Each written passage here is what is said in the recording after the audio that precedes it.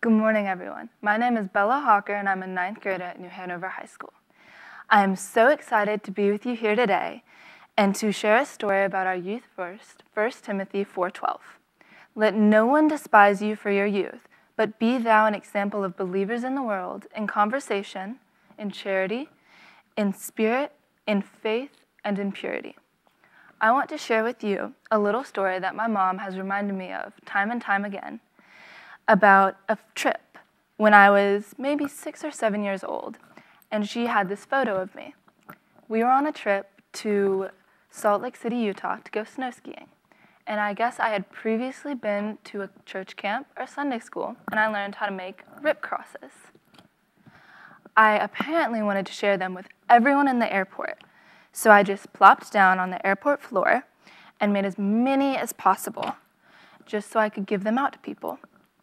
In our verse today, it tells us no matter how young we are, we should always be an example to others in what we say, how we act, and what we do.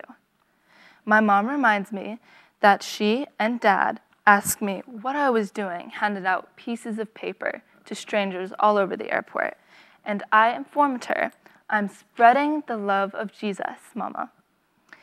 She told me she was a little bit nervous about how anyone could react, but I put a smile on so many travelers in that airport that day, spreading my love for Jesus. I have made little kits for you with instructions on how to make rip crosses. I hope that you can enjoy them with family and friends and have fun making them with God in mind.